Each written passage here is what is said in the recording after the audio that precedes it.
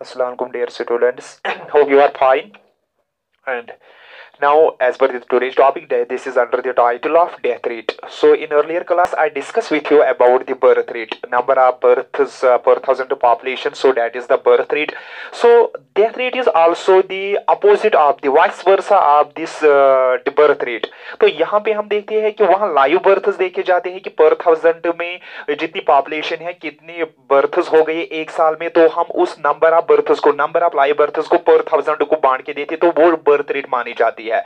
तो इसी तरफ हम देखते हैं कि जो डेथ रेट होता है कि नंबर ऑफ डेथ्स पर thousand person, number of deaths पर थाउजेंड पर्सन का मतलब है यानी हर 1000 से, हर थाउजेंड पॉपुलेशन से कितनी डेथ्स हो गई है किसी ईयर में, सो वो उस ईयर की डेथ रेट मानी जाती है। यानी 2000 में हम देखते हैं कि इंडिया में एवरेज हर 1000 में कितने मरते हैं, तो वो होगी डेथ रेट ऑफ 2018। और इसी तरफ हम देखेंगे कि इंडिया में 2019 में हर 1000 से मतलब मरने की क्या यानी कितने टोटल मर गए, पहले हम देखेंगे टोटल कितनी मर गई इंडिया में।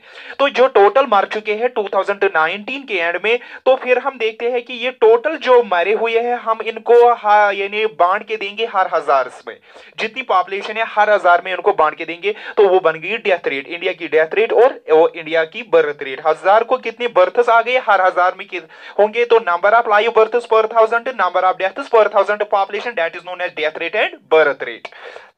सो अब मैं आपको समझाऊं, फॉर एग्जांपल अगर ईयर 2019 में सपोज टेरिटरी ए है 2019, 100 डेथ्स हो चुके हैं, 100 डेथ्स हम at the end of year calculate कर रहे हैं।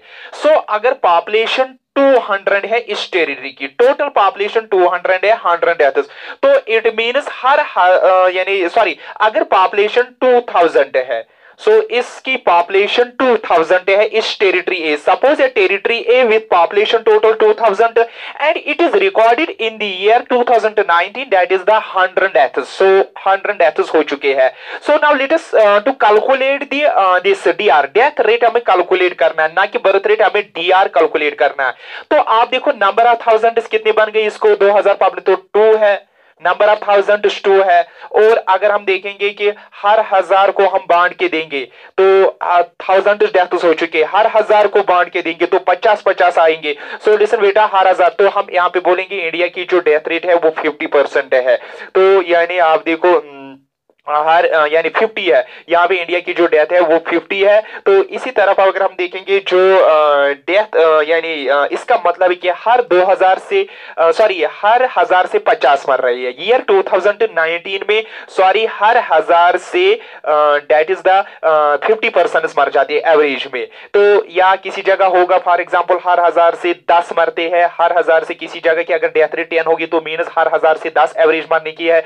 यहाँ अगर हम देखेंगे किसी की है 15 है, 5 है, 4 है, 2 है, 1 है, तो इट मींस डेथ, जो भी किसी टेरिटरी की डेथ रेट दिखाई गई है इसका मतलब अगर 1 है तो हर 1000 से यहाँ 1 मर रहा, तो बहुत ही कम डेथ रेट है। इवन अगर आप देखो उससे भी है 0.2 है डेथ रेट, यानी 0.3, 0.5, 0.4, so that is the death rate. इसी तरफ किसी कंट्री में आप देखो डेथ रेट 50 होगी तो इट मींस हर 1000 से 50 मर रही है। तो ये डेथ रेट भी वेरी होती है, कभी डेथ रेट ज्यादा हो सकती है, कभी कम हो सकती है। अगर कोई इपिडेमिक, कोई बीमारी वगैरह आप देखो, कोई दिस न्यूक्लियर वार वगैरह, सो उनमें उस वक्त उस ईयर में डेथ रेट ज्यादा होगी। लेकिन जनरली हम डेथ रेट को आज कंट्रोल किया गया है, यानी हम 1981 से हमने डेथ रेट को कंट्रोल किया है बाय द अदर फैक्टर्स, वो हम बाद में देखेंगे। सो याद रखना, नंबर ऑफ डेथ्स पर थाउजेंड पर्सन इन ईयर, कितने डेथ्स होंगे पर थाउजेंड से, वो date is known as the death rate of that reason.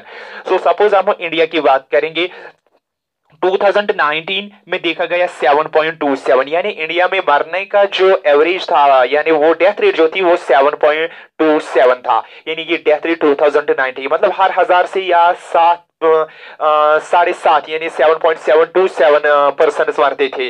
तो अगर यही नीचे हो जाएगी तो आप देखो हम डेथ रेट कंट्रोल कर चुके हैं। अगर ये ज्यादा बढ़ जाए तो डेथ रेट ज्यादा, दोनों को आप देखो, ये जो डेथ रेट होता है ये एक इंडिकेटर होता है कि हमारी लेवल ऑफ टेक्नोलॉजी कैसी है, हमारी मेडिकल फैसिलिटी कैसी है, हमारा हेल्थ स्टैंडर्ड कैसा है। तो अगर हेल्थ स्टैंडर्ड आपका अच्छा होगा, आपको दिस टेक्नोलॉजी अच्छी होगी, मेडिकल फैसिलिटीज अच्छे होंगे, मेडिसिन होंगे, नए equipment, modern scientific and other to cure the disease and best this food availability या फूड न्यूट्रिशियस फूड, या आप देखो जो माल न्यूट्रिशन की वजह से या बाकी अदर प्रॉब्लम्स की वजह से हाइजीनिक वाटर होगा, हाइजीनिक सराउंडिंग एनवायरनमेंट होगा, तो डेथ रेट भी कम होगी। अगर ये चीजें नहीं होगी, प्रॉपर फूड नहीं होगा, प्रॉपर वाटर अवेलेबल नहीं होगा, हाइजीनिक एनवायरनमेंट नहीं होगा, और उसके अलावा बेटर मेडिकल फैसिलिटीज नहीं होंगे, बेटर मेडिकल सेंटर्स नहीं होंगे, इक्विपमेंट्स नहीं होंगे, या मेडिसिन वगैरह कंट्री में अवेलेबल, तो वहां डेथ रेट ज्यादा होगी। तो ये जो डेथ रेट डिपेंड होती है कि ये आप देखो इन चीजों पे यानी डिपेंड होती है।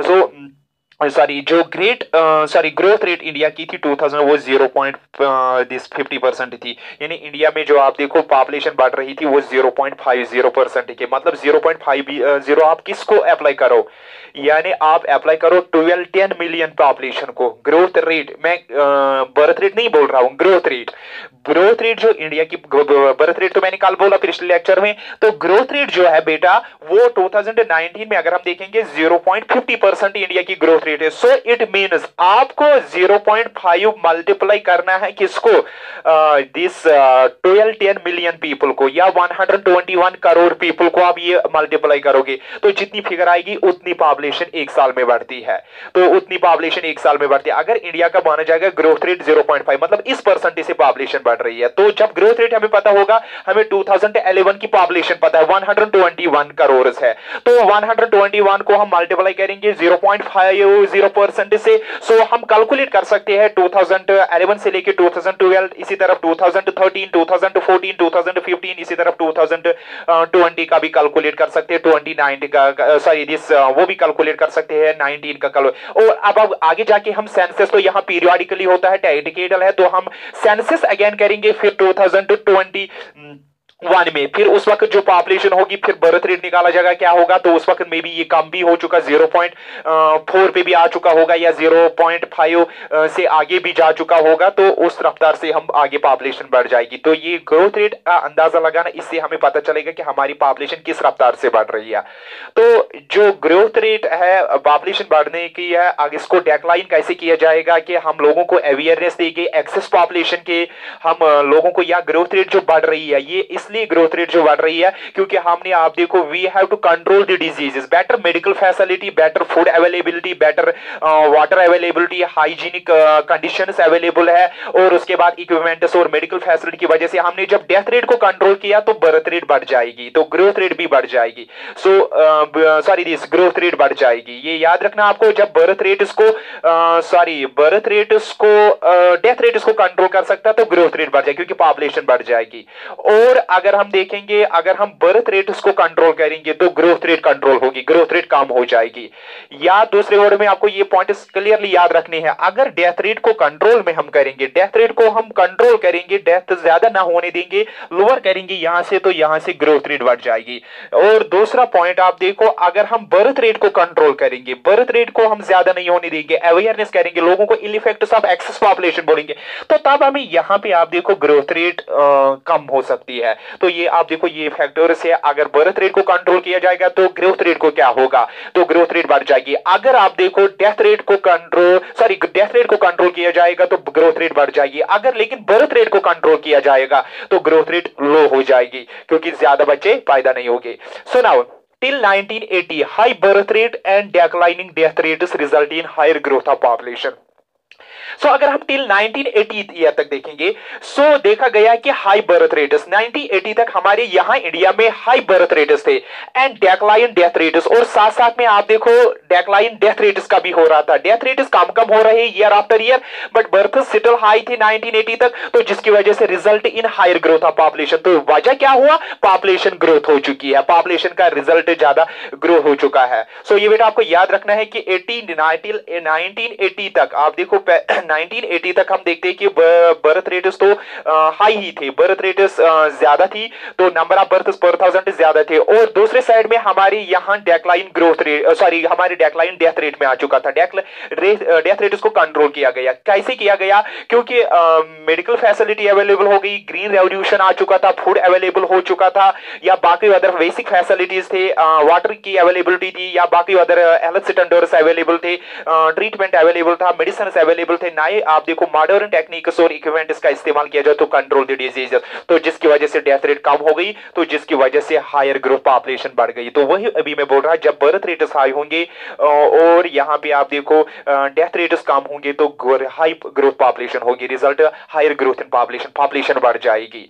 बर्थ रेट सेटल हाई होंगे और डेथ रेट्स को कंट्रोल में करेगा, डेक्लाइन होंगे तो पॉपुलेशन ग्रोथ बहुत ज्यादा होगी। और सिंस 1981 यानी 1981 के ऑनवर्ड्स, ये 1980 तक मैं बोल रहा था, since 1981 onwards birth rate is also decline. फिर हमने क्या सोचा 1981 ऑनवर्ड्स हमने देखा कि हमें बर्थ रेट को कंट्रोल में करना है। अब अगर हम बर्थ रेट को कंट्रोल ना करेंगे, कलवर ना करेंगे, डेक्लाइन ना करेंगे, तो it leads the population explosion, it leads the degradation of environment, it leads the over exploitation of resources, it leads this money environmental issues and social issues. हमारे यहाँ आप देखो पॉवर्टी जनरेट हो सकती है और उसके अलावा अनएम्प्लॉयमेंट जनरेशन ज्यादा होगा, अनएम्प्लॉयमेंट प्रॉब्लम्स होंगे, इन्वायरमेंटल इश्यूज होंगे, इन्वायरमेंटल डिग्रेडेशन, सॉइल फूड की कमी होगी, वाटर डिस्प्यूट्स होंगे और पोल्यूशन ज्यादा अराइज होंगे। और उसके अलावा फूड की प्रॉब्लम आ सकती है कि अगर पॉपुलेशन यानी पोटेंशियल से, जितना कंट्री को पोटेंशियल है उससे ज्यादा बढ़ जाए, अगर हम पॉपुलेशन एक्सप्लोजन हो, एक्सेस पॉपुलेशन हो जाए,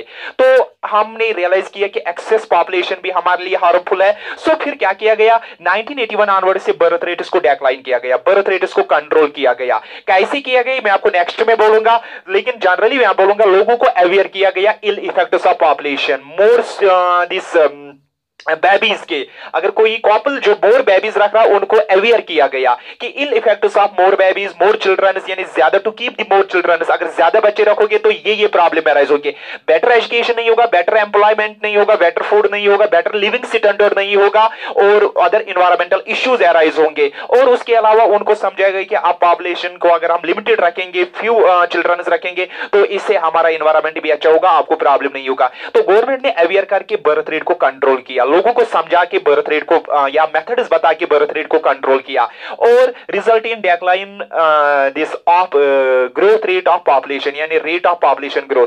बर्थ रेट को डेक्लाइन जब किया गया 19 ऑनवर्ड्स के बाद, गवर्नमेंट का इश्यू था कि उन्होंने लोगों को अवेयर किया है डिफरेंट स्लोगन से, डिफरेंट अवेयरनेस प्रोग्राम से, through media, print and any other this हम कहेंगे कॉन्फ्रेंस के साथ, स्कूल कॉलेज वगैरह में। या यही वजह कि हम आपको यहाँ पे पॉपुलेशन एजुकेशन दे रहे हैं, क्योंकि हमारा मकसद होता है कि आप अवेयर हो जाए access of population, access population के इफेक्ट से।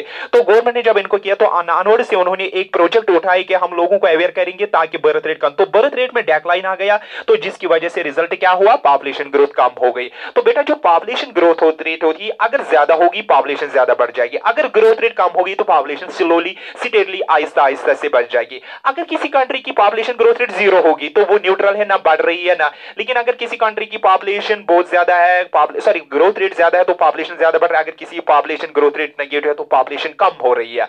नेगेटिव ग्रोथ रेट का मतलब है कि पॉपुलेशन कम हो चुकी है, यहां बढ़ नहीं रही है। और ये डिपेंड होता है, ग्रोथ रेट जो डिपेंड होता है ये बर्थ रेट और डेथ रेट पे होता है, बर्थ रेट और ये और फैक्टर्स, ये माइग्रेशन पे भी डिपेंड होता है। लेकिन फिलहाल हम बात कर रहे हैं बर्थ रेट और डेथ रेट। अगर बर्थ रेट हाई होंगे और डेथ रेट लो होंगे तो पॉपुलेशन एक्सप्लोजन होगा, पॉपुलेशन हाई होगी और हाई ग्रोथ ऑफ पॉपुलेशन होगा। लेकिन अगर हम देखेंगे बर्थ रेट्स और डेथ रेट्स, अगर हम बात करेंगे जो बर्थ रेट्स और डेथ रेट्स होते हैं, अगर इन बर्थ रेट्स को लोअर किया जाएगा और साथ में आप देखो लोअर किया जाएगा तो पॉपुलेशन ज्यादा ग्रो नहीं होगी। तो ये वजह है कि यहां पे अगर हम देखेंगे इस वजह से हमारी पॉपुलेशन बढ़ रही है या कम हो रही है। सो अगर बर्थ रेट और डेथ रेट सेम होगी, बर्थ रेट और डेथ रेट सेम होगी तो इट मींस पॉपुलेशन ग्रोथ ज्यादा नहीं, पॉपुलेशन 0-0 होगा। तो अगर बर्थ रेट ज्यादा होगी तो आपको एक पॉइंट यहां पे याद रखना बेटा, तो लिसन, so अगर birth rate is equal to death rate, so there is the this migration को छोड़ के मैं बोल रहा हूं, यहां पे आप देखो पॉपुलेशन में आप देखो कोई भी इंप्रूवमेंट नहीं, पॉपुलेशन वही रहेगी। अगर आप देखो ग्रोथ बर्थ रेट ज्यादा होंगे, डेथ रेट कम होगी, पॉपुलेशन इंक्रीज होगी, पॉपुलेशन ग्रोथ रेट होगी, इंक्रीज होगी। लेकिन अगर आप देखो डेथ रेट ज्यादा होंगे बर्थ रेट को बर्थ रेट से, तो आप देखो पॉपुलेशन में जनरली आप देखो क्या होगा, लोअर होगी, कम होगी पॉपुलेशन, बेसिक पॉपुलेशन को कम होगी। तो ये फैक्टर्स है जो पॉपुलेशन को इंक्रीज डिक्रीज करा रहे हैं। So if the birth rate is equal to death rate, then there is no population increase, there is zero increase in the population. But if the birth rates are more than the death rate, so population is increased, growth rate is increased. And if the death rates are more than the birth rate, so population is decreased, so population decrease होगी. So listen, neutral ये तब हो सकती है जब birth rate is equal to death rate and migration in migration and out migration is equal to same. सो जो इससे अब आपने देखा यहां पे कि जो ग्रोथ ऑफ पॉपुलेशन होगी, जो ग्रोथ ऑफ पॉपुलेशन होगी किसकी वजह से, अब सिंपली अब पॉपुलेशन में ग्रोथ हो चुका है. सपोज मैं आपको ऐसे समझाऊं, जो अमाउंट ऑफ फिगर, जो amount of population increase by the birth rate and death rate, जो पॉपुलेशन इंक्रीज और डिक्रीज होगी खाली बर्थ रेट और डेथ रेट्स को निकाल के, तो हम उसको बोलते हैं नेचुरल ग्रोथ ऑफ पॉपुलेशन, क्योंकि ये नेचुरली होगा. क्योंकि माइग्रेशन भी पॉपुलेशन को इंक्रीज डिक्रीज कर रही है, माइग्रेशन भी पॉपुलेशन को यानी कभी इंक्रीज करा रही है या डिक्रीज करा रही है. अगर इन माइग्रेशन ज्यादा होगी, आउट कम होगी, तो पॉपुलेशन ग्रोथ होगा, पॉपुलेशन इंक्रीज होगी. अगर आउट माइग्रेशन ज्यादा है, इन माइग्रेशन कम है, तो पॉपुलेशन उस रीजन में डिक्रीज होगी. लेकिन वो दूसरा फैक्टर वो ह्यूमन फैक्टर है, पॉपुलेशन ह्यूमन पे डिपेंड है. लेकिन यहां पे आप देखो जो अमाउंट ऑफ फिगर, जो अमाउंट ऑफ पॉपुलेशन इंक्रीज होगी डिक्रीज होगी बर्थ रेट और डेथ रेट से, उसको बोलते हैं हम नेचुरल ग्रोथ, उसको बोलते हैं हम नेचुरल ग्रोथ ऑफ पॉपुलेशन. सो बेटा आपको याद यहां पे रखना है कि जो नेचुरल ग्रोथ ऑफ पॉपुलेशन होता है वो जनरली वो होता है जो पॉपुलेशन का इंक्रीज होगा डिक्रीज होगा with only births and deaths rate. Suppose मैं आपको बोलूंगा नेचुरल ग्रोथ रेट कैसे हम निकालते हैं, natural growth rate is equal to birth rate minus death rate, birth rate minus death rate, वो हो गया नेचुरल ग्रोथ. जो फिगर यहां पे निकलेगी वो यानी इंक्रीज हुआ नेचुरली. सपोज मैं आपको वो नेचुरल ग्रोथ रेट, अगर 100 बर्थ है किसी रीजन में, यानी बर्थ रेट 100 है और डेथ रेट आप देखो 50 है, तो यहां पे आप देखो 100 माइनस 50 वो कितना हुआ 50. पॉपुलेशन तो इंक्रीज होगी क्योंकि बर्थ रेट ज्यादा है, डेथ रेट इंक्रीज 50, तो इंक्रीज होंगे. तो ये जो अमाउंट ऑफ इंक्रीज हुआ, जो अमाउंट ऑफ पॉपुलेशन इंक्रीज हुआ, लेकिन ये 50 जो हुआ ये नेचुरल प्रोसेस से हुआ. ये अमाउंट ऑफ 50 यहां इनके ये माइग्रेशन से नहीं हुआ, ये माइग्रेशन से नहीं हुआ. अगर हम देखेंगे माइग्रेशन से 10 और ऐड हो चुका था, यानी इन माइग्रेशन आउट माइग्रेशन को छोड़ के नंबर ऑफ 10 इंक्रीज हो चुका था. लेकिन ये अमाउंट माइग्रेशन से दोनों को अगर हम देखेंगे, इस टेरिटरी में 60 इंक्रीज हो चुकी है, पॉपुलेशन इंक्रीज 60, लेकिन ये आप देखो बर्थ रेट और माइग्रेशन, तब हम इसको नहीं बोलेंगे नेचुरल, तब हम बोलेंगे growth of population. Natural growth of population और growth of population, growth of population 60 है इस रीजन में, क्योंकि ये कहां से निकला हुआ है, बर्थ रेट डेथ रेट और माइग्रेशन से. लेकिन जब हम माइग्रेशन को छोड़ेंगे, किसी रीजन में हम माइग्रेशन का नहीं देखेंगे, माइग्रेशन का अमाउंट नहीं देखेंगे, माइग्रेशन को छोड़ के माइग्रेशन कितनी हो चुकी है वो नहीं है, खाली हम किसी रीजन में देखेंगे, किसी टेरिटरी में देखेंगे बर्थ्स और डेथ से कितना इंक्रीज हो चुका है, अमाउंट कितना इंक्रीज हो चुका है, amount of population by the birth rate and death rate, तो उसको बोला जाता है नेचुरल ग्रोथ ऑफ पॉपुलेशन. उसको क्या बोला जाता है, natural growth of population and growth of population. तो बेटा आपको पॉइंट 2 याद रखने, ग्रोथ ऑफ पॉपुलेशन यानी ग्रोथ ऑफ पॉपुलेशन कितनी है, ग्रोथ ऑफ पॉपुलेशन किसी टेरिटरी ए में, यानी ये होता है birth rate minus death rate and in migration minus out migration. जो बर्थ रेट और डेथ रेट से निकले आपको और इन माइग्रेशन से जो ये अमाउंट इंक्रीज हो चुका, सपोज यहां पे अमाउंट एक्स इंक्रीज हो चुका, सपोज यहां पे अमाउंट वाई इंक्रीज हो चुका, जो एक्स वाई आपका इंक्रीज हो चुका है birth rate death rate minus in and out migration की वजह से, तो हम इस एक्स वाई इंक्रीज को बोलेंगे ग्रोथ ऑफ पॉपुलेशन. इसको क्या बोलेंगे, ग्रोथ ऑफ पॉपुलेशन. यानी ये जनरली पॉपुलेशन ग्रोथ हो चुकी, क्योंकि ये नेचुरल प्रोसेस है और मैन मेड. जो माइग्रेशन होती है वो मैन मेड प्रोसेस है, मैन मेड प्रोसेस से भी इस रीजन ए में पॉपुलेशन इंक्रीज हो चुकी है और नेचुरल से, दोनों को मिला के हम बोलते हैं ग्रोथ ऑफ पॉपुलेशन. लेकिन अगर हम इन माइग्रेशन आउट माइग्रेशन को ओमिट करेंगे, यहां पे इसका डाटा हम नहीं लेंगे, हम देखेंगे पॉपुलेशन ग्रोथ कितनी हो चुकी है, यानी death rate birth rate minus death rate. तो सपोज वो एक्स खाली हो चुका था, उससे वाई, अगर हम खाली एक्स को अमाउंट एक्स को कंसीडर करेंगे तो इट मींस ये जो पॉपुलेशन अमाउंट हुआ हम इसको बोलेंगे नेचुरल ग्रोथ ऑफ पॉपुलेशन. सो अगर आपको बोला जाएगा what is natural growth of population, Natural growth of population means amount of population increase in any territory by the births and deaths. It is calculated. Natural growth of population is calculated BR minus DR. BR minus DR. जो BR और DR को minus करके amount figure सामने आएगा, that is known as the natural growth. That is known as the natural growth. But when we calculate the amount of population increase in any territory by the births, deaths and in and out migration, so the total amount including migration plus birth and deaths, that is x and y. जो मैंने calculate वहां पे किया, x and y जो calculate हो चुका है, so it is known as the growth of population. So it is known as the simply growth of population. But when we calculate only the dead part of growth, which is happened by the growth, that is birth and death, so that amount is known as the growth, natural growth of population and growth of population. So natural growth of population means amount of population increases by the birth minus death, that is known. So point यहाँ पे याद रखना, अगर birth rate minus death rate, birth rate ज्यादा होंगे, death rate कम होंगे, तो population growth rate होगी, पॉपुलेशन इंक्रीज होगी कुछ अमाउंट. लेकिन अगर यही ज्यादा हुआ, डेथ रेट ज्यादा थे, ये बर्थ्स कम थे, तो पॉपुलेशन डिक्रीज होगी इसमें, तो उस वक्त नेगेटिव ग्रोथ होगी, natural growth.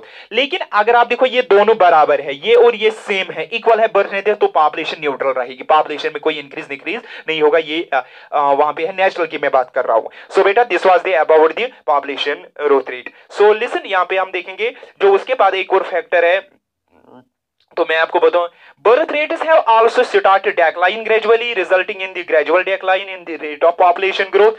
What are the reasons for this trend? So आगे हम ये क्वेश्चन देखेंगे कि जो birth rate decline हो चुकी है, birth rate को decline कैसे किया गया, क्यों decline हो चुकी है, उसकी वजह से आप देखो low growth of population अब हो रही है.